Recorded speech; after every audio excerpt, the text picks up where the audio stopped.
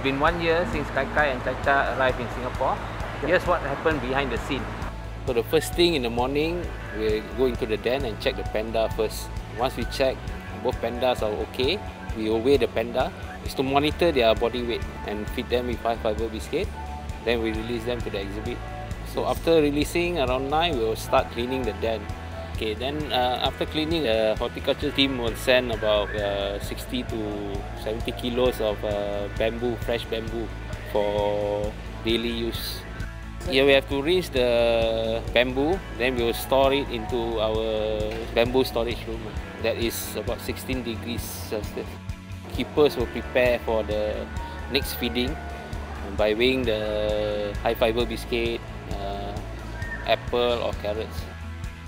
Okay, when feeding, we do some training, so we have to bring the panda in because another keeper will have to replenish fresh bamboo in the exhibit.